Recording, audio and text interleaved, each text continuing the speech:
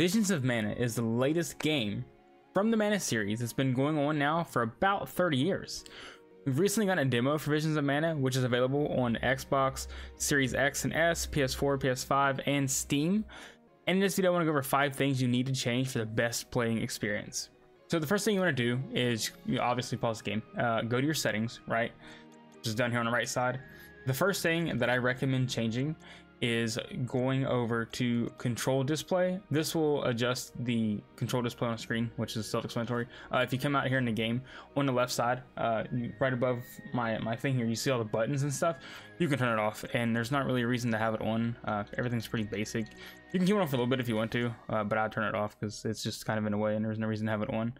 So you confirm that, and now when you come back out here, it's gone, and you have more screen and less bloat on the screen. So the next thing I recommend turning on is auto run. This isn't really required, but I like it, and I think it's good to have one. It's off by default. What this does is this makes it to where if you double click your left thumbstick when you're running, you will be able to just go forward, similar to how you do in any like MMORPG or whatever. So I'm just kind of chilling here, and I'm just moving my right stick to look around.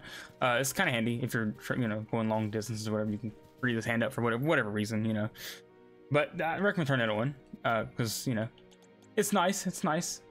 The third thing I recommend adjusting here is if you come to your settings and go over to camera, the camera distance. This seems to be a me thing, but I do like playing zoomed out. So you have options here. You do normal, which is what you are now. I play zoomed out because I like to see more of around me. You do this, and it does help a little bit, right? You see, a little bit here. Or if you're a crazy person, you can zoom it all the way in. So we'll look at that and see what that looks like. See, you're zoomed in more. You're close to your character and stuff. That's just not for me. Not for me. I highly recommend turning this zoomed out as far as possible, honestly. The next thing I want to talk about is also in camera settings, the screen vibration. This adjusts screen vibration settings. I always turn this off in any game, similar to the blur in like any FPS game or RPG game or whatever. I turn off blur. I turn off screen vibration. I don't like it. It's kind of jarring. It makes me sick. I'm old, I guess, I don't know, but I always turn it off. It just makes the screen not so shaky when you're attacking or being attacked or what have you. So I highly recommend turning that off as well. And then one of the other things that I want to talk about since we're here is audio. This by default, I'll just reset all settings by default, is 8, 8, and 8. I was playing a game and the character voices were hard to hear during battle and stuff because everything was so loud. I always turn my characters up to almost max. The sound effects 4 or 5 will be fine, and BGM about 7. So you want those.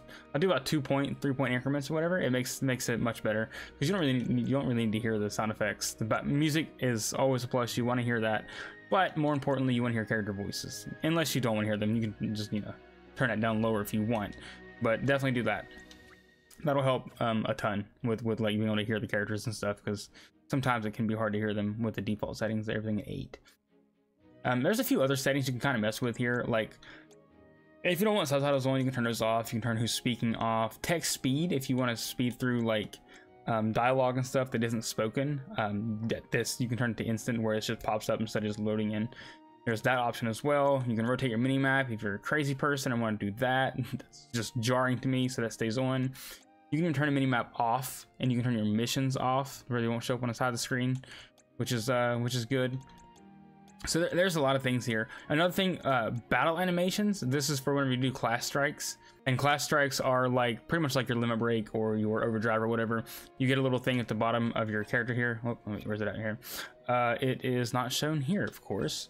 Can you see where I'm at? Right at the corner of my screen. Whoops, so on the side right here where it says 26. There's a little blue gauge there that says CS. That charges up. Once that charges up, you can do, I think it's RT, you can press and you'll do like a big attack. It plays the whole animation. You can turn that off to where it's just instant and it doesn't do the whole fancy moves and stuff like that. So there's a lot of things to mess with, but everything I talked about is kind of what I recommend doing. It'll make the game much better, at least the demo from what I've seen so far. If you found this video helpful and would like more Visions of Mana guides, tips, and videos, be sure to like and subscribe. As always, huge shout out to the YouTube members who support the channel. I appreciate you guys, and With that being said, I'll see you guys next video. Thanks for watching. Peace.